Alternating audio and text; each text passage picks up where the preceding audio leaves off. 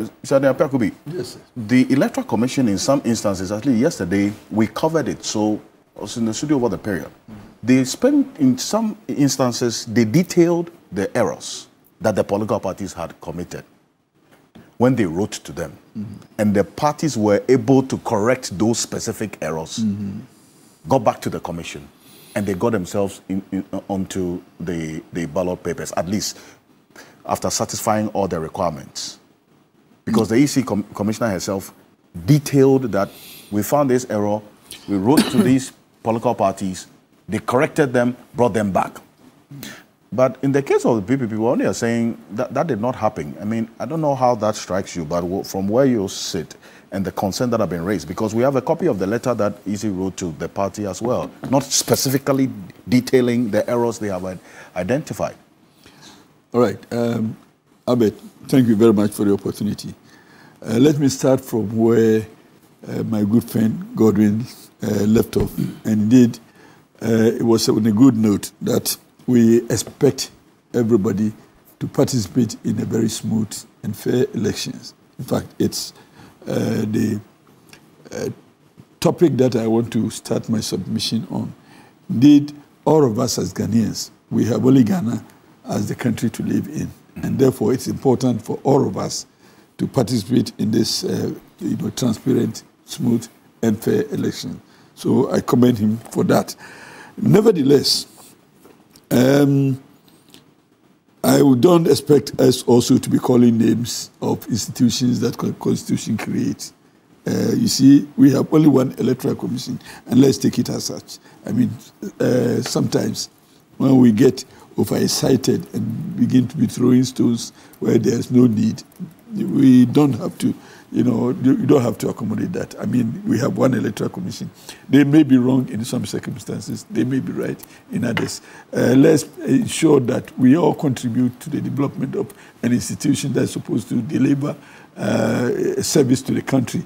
Because always, and I keep on reminding all of us that we have only one country to live in. In fact, the Supreme Court decision, as read by my colleague, was in reference to a case in 2016.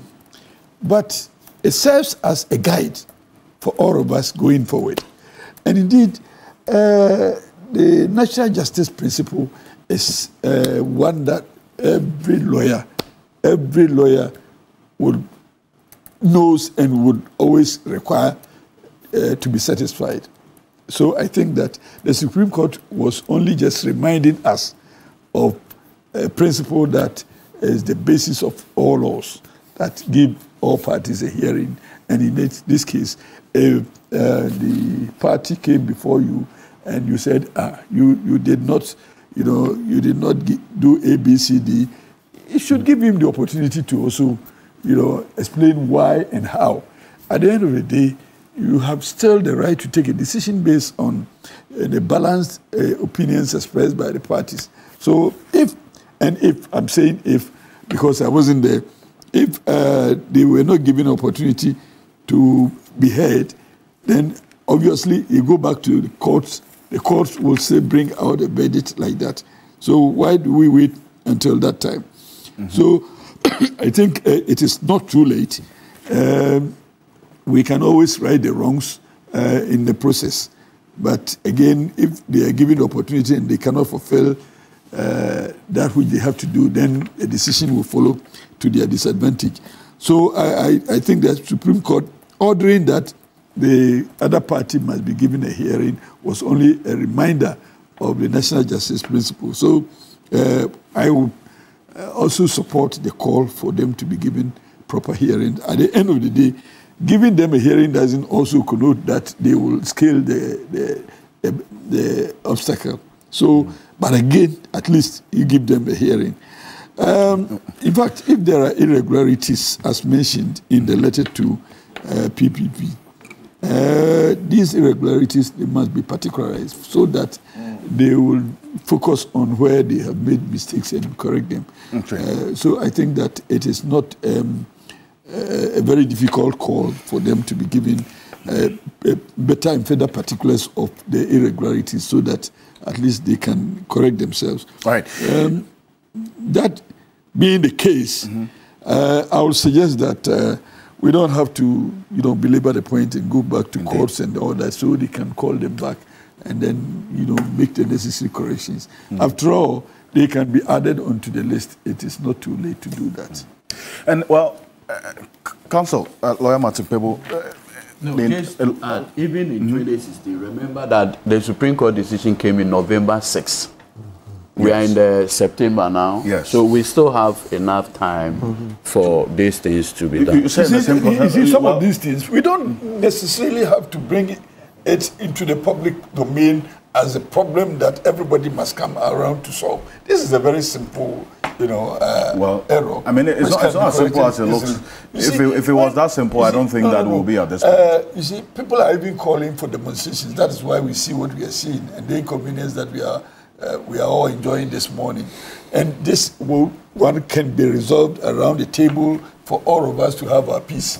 So why do we escalate this into the public domain for everybody to suffer? Because we are refusing to respond to a legal principle of natural justice.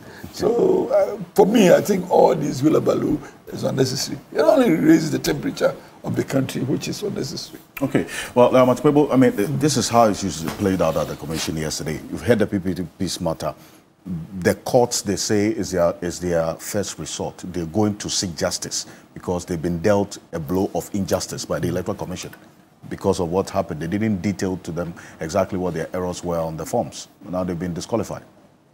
Yeah, that's the way to go, except, well, it doesn't hurt within the next 3 days for PPP to write to them. Because coincidentally, I've seen other presidential aspirants lacing their boots to write to the EC. Yes. I know Samuel Appiah Dankwa is doing a draft. I've seen it. I'm a bit involved. Then the Janet Nabila, So because the courts are closed till Tuesday, I think it's also reasonable. Electoral matters. The Chief Justice could even convene a special court to deal with these matters. But I'm saying it is not necessary to go to court now. That's okay. Well, yes. So because effectively, the one that they will do a special court, because the election is still a bit relatively far away, you won't get a court within this time, between now and Tuesday. So it doesn't hurt to write to the EC. As I've said, I'm involved in some of them writing to the EC to draw their attention because some of the errors are palpably false. Look, let's use Appiah Dankwa like this. Appiah Dankwa, Jill Mensah went on this in the press conference. She said Appiah Dankwa didn't present his vice presidential candidate's tax clearance certificate. Yes. Meanwhile, there's clear evidence that was done. Clear evidence. I don't know. He presented the tax clearance certificate of his there's written evidence. Black and white. So that's why I told you that Jimensa, I told you from day one that it was always clear that for me, at the time Jimensa was coming, she hadn't done anything. She hadn't made her mark at the bar. Like, yes, this is stalwart. So I knew there was going to be a lot of incompetence. She had it. Look, Appiah could be, please, this is a democracy. This is a democracy. This is a democracy. We will never grow stronger if we don't call people out for their incompetence. Yes. So me, from day one, from the time she was being nominated, you see, I've always said it, because I've done checks from people who knew, and then this woman hadn't made a mark at the bar. So she wasn't a stalwart at the bar. She didn't have that confidence. You see, when you come to the bar, we have people who have made their mark. So when you mention Esimesi, everyone knows that, hey, Esimesi there, yes, it's fake.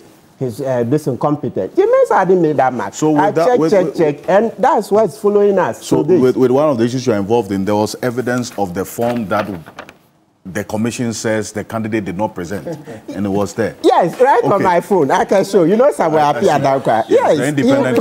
Yes, he presented it, and then the EC said no. They were so much in a hurry to, go out there and make basic errors. So this one like this, if you take it to a court of law, it doesn't look good. Because clearly, Appiah Dankwa presented the vice presidential candidate's tax clearance certificate. It's in black and white.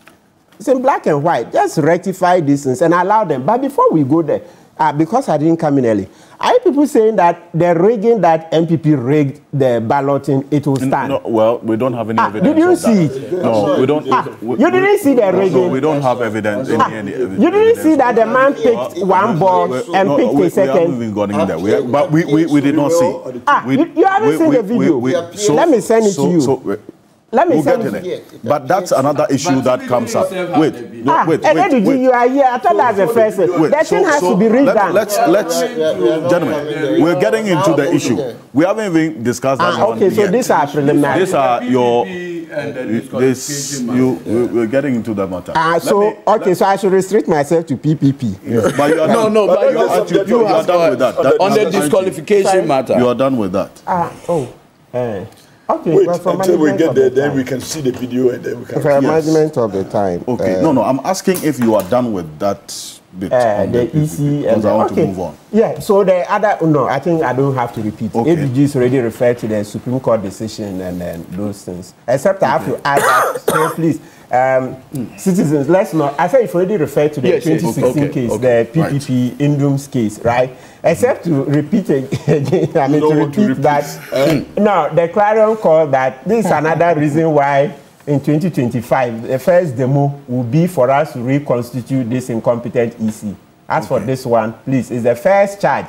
The second charge will be asking for President Akufo-Addo to be prosecuted for his gargantuan corruption. Right. Which you said you are going to. Senior, relax. Senior, you are G2, calm down. The law is there, and you know it. If you want to bring out any action against anybody, the law is there. Yes, that's what I'm saying. It is not right for you to come. So you are going to go to court. Yes. It's not giving opportunity to when he was giving the ambulance contract to his daughter, did they call me to ask my opinion? Hold on.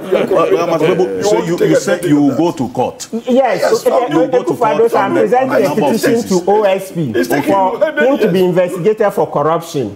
Okay. When they were giving the contract to his daughter, the ambulance contract, did they come to ask me my opinion? So why are you saying if I say Akufo-Addo is corrupt, he should be here to defend? So you when he was giving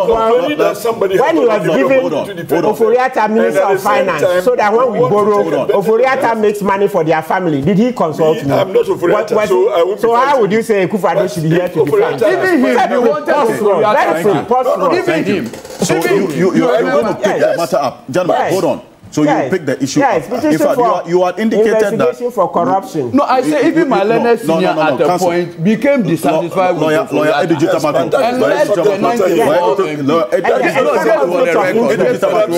You don't have the floor. If you have any, you don't have the floor. Very well. I still have the floor. You have indicated on this platform that you are going to take cases to court. Yes, two are already in. Two are already in. Yes. You've already filed 2 cases against President Akufo-Addo. The Adapa matter and the Oforiatta on the SML matter. SML. Yes, so those 2 issues are in court. The thievery.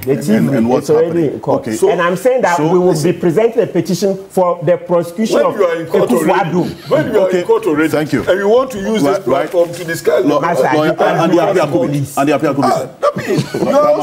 Thank you.